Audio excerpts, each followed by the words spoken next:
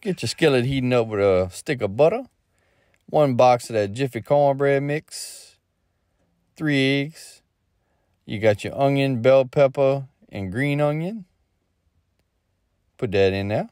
1 can of Rotel drain. Mix it up. 1 pound of crawfish tail, Louisiana. An 8-ounce block of pepper jack cheese, grated up.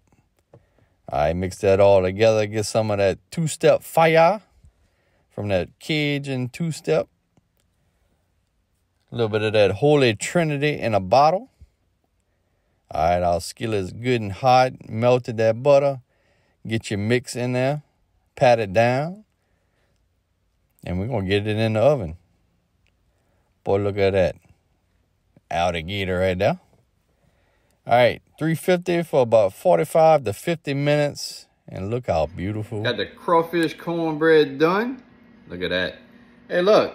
All you haters that hate Jiffy and say Jiffy ain't cornbread, your opinion wasn't in the recipe anyway. So, all right, let's give it a bite. Ooh, look at all that crawfish in there. The cheese.